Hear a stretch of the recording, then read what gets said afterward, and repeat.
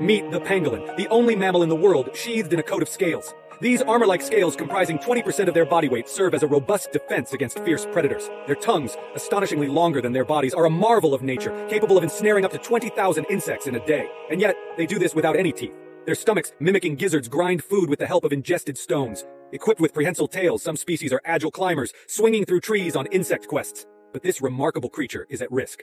Pangolins are among the most trafficked mammals, hunted for their scales and meat. All 8 species are threatened with extinction. It's on us to protect these unique creatures and the extraordinary biodiversity they represent.